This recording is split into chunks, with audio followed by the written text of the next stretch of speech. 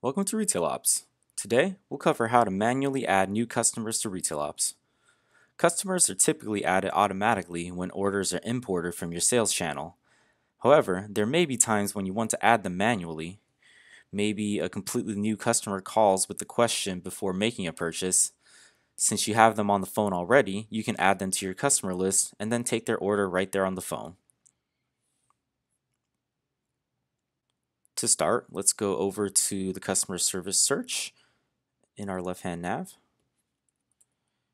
Customer service, search.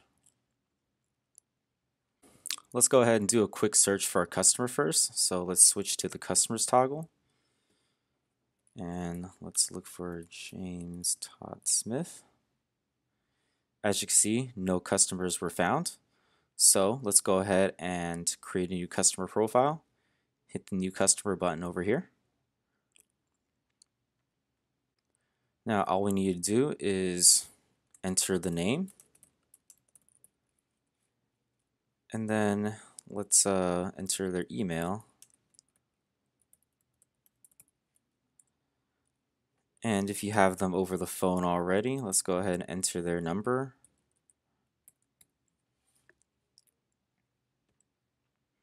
Optionally, you can enter special tags like VIP, something like that. If you plan on shipping orders to the customer, you'll want to include a shipping address. Now let's start by pressing the new address button at the bottom here. Enter the customer's name and address.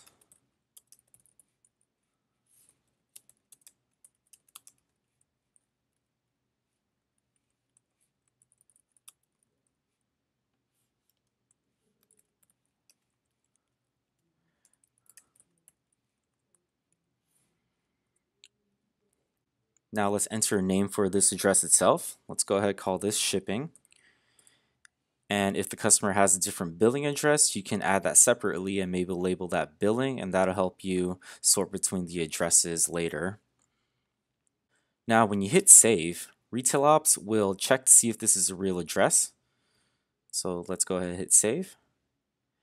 And if it's close, the address will be corrected. In this case, I put the suite 2120 here, and the suite number was added back onto the first address line.